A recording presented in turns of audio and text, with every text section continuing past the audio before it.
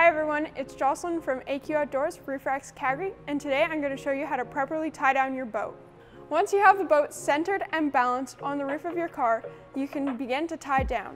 We like to use cam straps instead of ratchet straps so that you don't damage the boat by pulling too hard. Begin by placing the strap under the crossbar. Make sure that the buckle end is shorter than the strap end. Once you have your straps on, you can throw them over the boat.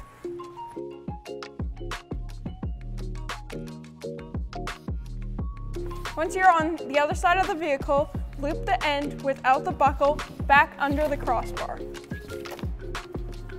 Ensure that the buckle is all the way up at the top of the boat so that when you tighten, you have room.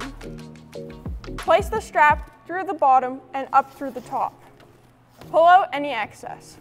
Do the same thing with the back bar.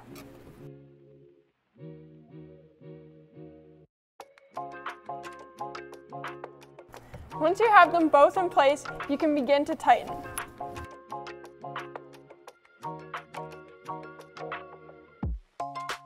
To ensure that they stay tight, I like to make a number 4.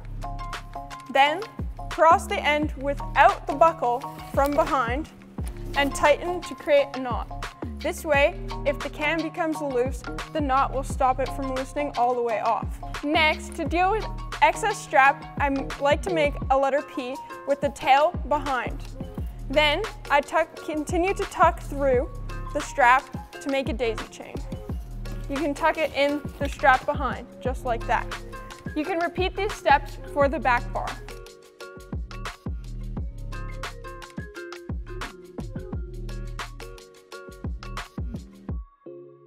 Once you have the body secured, you can move to do the bow and stern lines. To tie down the bow and stern, we like to use the Thule hood loops and Thule quick draw system. Begin by popping the hood and placing the hood loop underneath. Then close the hood. The Thule quick draw system comes with a black strap that attaches to a handle on your boat. Pull it through the handle and then pull it back through itself like so.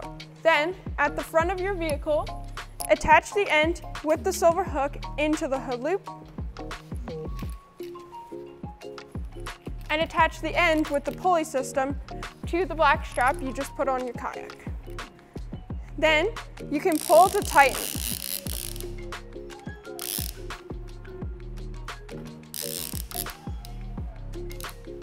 Once you have it tightened, you can tie off your excess strap. At the back of the kayak, we will repeat the same steps.